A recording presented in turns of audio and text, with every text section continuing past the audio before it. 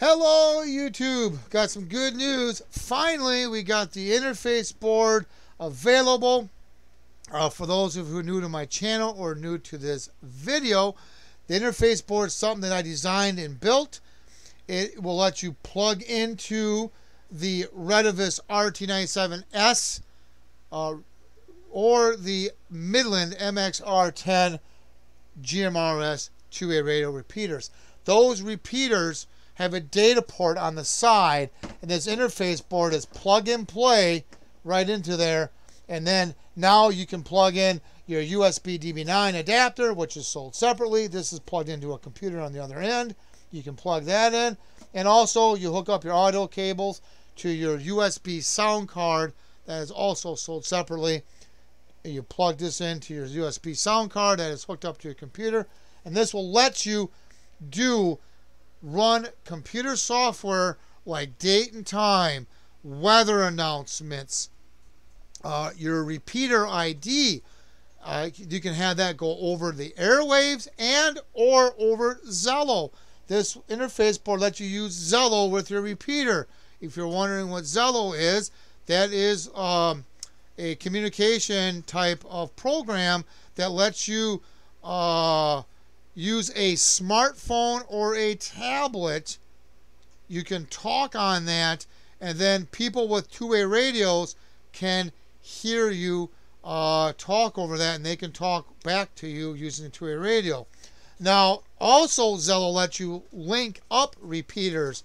What I mean by that is, let's say you have one repeater on one side of the town, and you have another repeater on the other side of town, and they're too far apart. You cannot link them through the airwaves. Zello lets you link them through the internet. So when somebody talks on repeater A, whether they're using a radio or a smartphone, it's going to transmit over both repeaters, over the radios and over the smartphones. So that's the kind of the purpose of using Zello. It kind of makes you add more communications to your two-way radio repeater. So that's what that is for. Now, when you get your interface board, it will come with plastic standoffs. These are trimmable. They're plastic. You can cut them with a razor blade, hacksaw, sandpaper. And the reason why is that everybody's layout might be different. You can adjust the height of the board so it matches your DB9 adapter that's on the repeater. So you can cut these down to the lengths that you need for that. Okay, so that's what the stands are for. They will be included.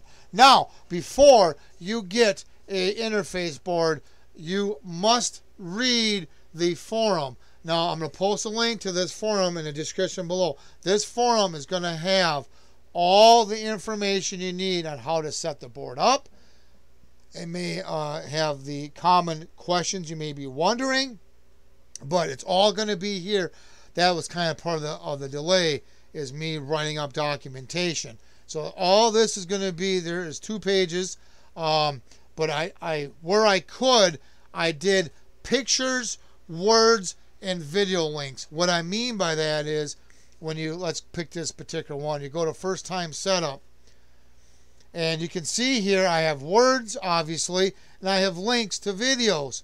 So if you don't understand how it's written up, or you don't understand the picture, you can go to a video and watch a video. So I try to include all those, if it was possible, through this whole setup on all these steps. Okay, so that's the reason why you need to go here before you get the board, and it's going to have answers to your questions. You know, what else do you need with the board? Obviously, you need a computer.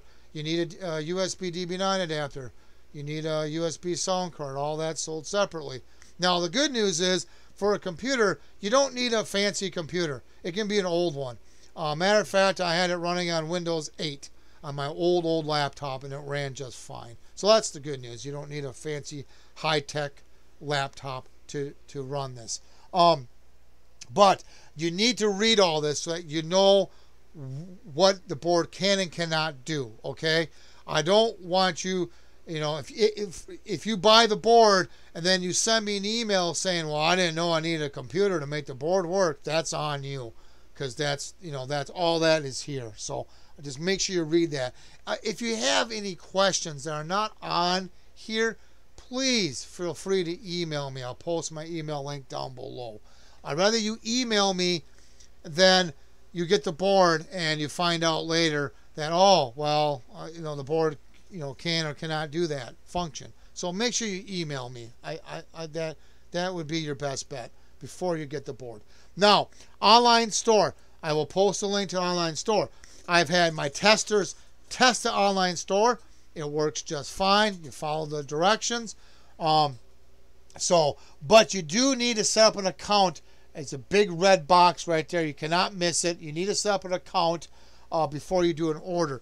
And your account that you're going to set up is going to have the address that you want the board to be shipped to. That's how it calculates the shipping cost. Also, it does not like P.O. box numbers, so do not use a P.O. box. I had a tester try it. It did not like it. I cannot control that. I cannot change that. That is part of the shipping software.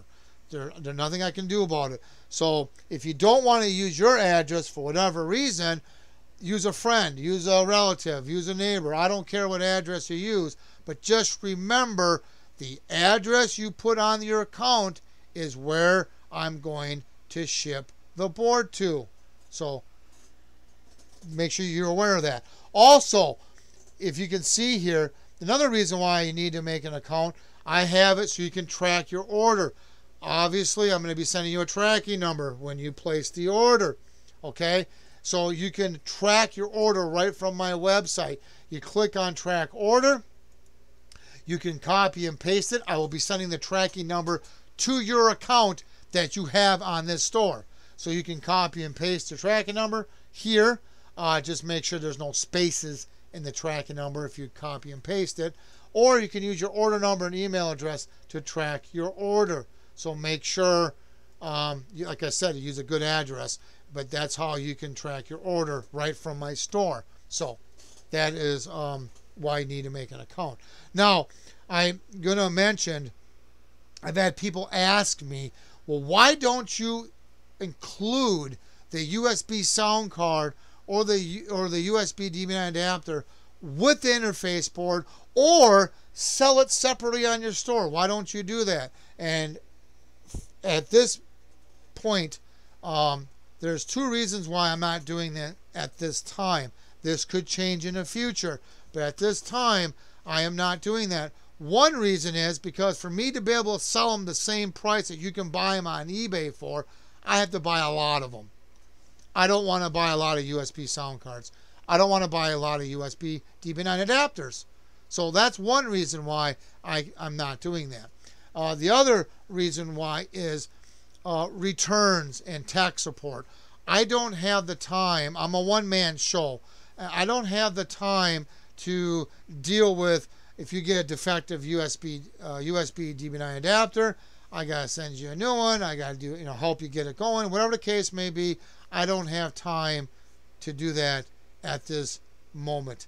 So that's why I'm gonna have you buy those separately from other companies. I did post some links in my forum. There's also some links in the description on the store that you could go there and get those if you choose to. You don't have to use the exact same ones I did, but that's how I'm going to do it for now at this time. Maybe in the future I may come up with a better way and I may offer those at the store. We'll have to see. I'm not sure about that. So that's why that is done this way. Now, another thing I want to mention too is, as I said before, I'm a one-man show. I build each board by hand. Each board is tested by me. So there's not going to be an option to back order these boards. And the reason being is because I don't want to be in a situation where people prepaid for their boards and something happens to me. I get sick. I break all my fingers. I can't make your board. I don't want that. Like I said, I'm a one-man show. So I don't want that to happen. So if it's out of stock, shoot me an email and I will tell you an ETA when I get them in stock. When you do see them in stock, that's telling you how many boards I have ready to be shipped, ready to be boxed, ready to go. That's what that means. They've been tested. They're all set to go.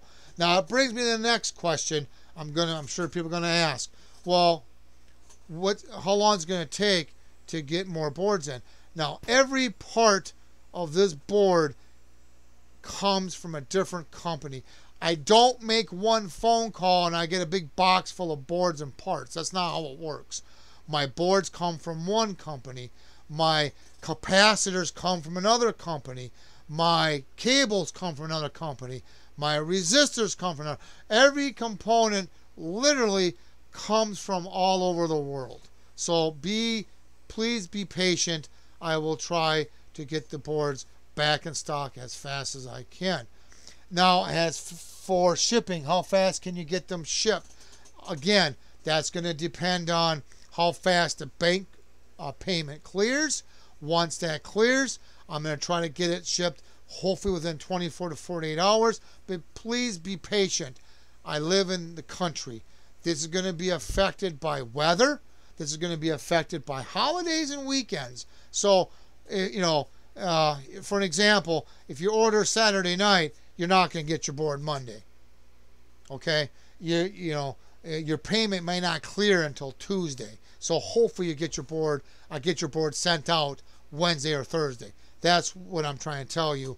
I'm going to send out as fast as I can. So please be patient with me as I fine-tune all of this.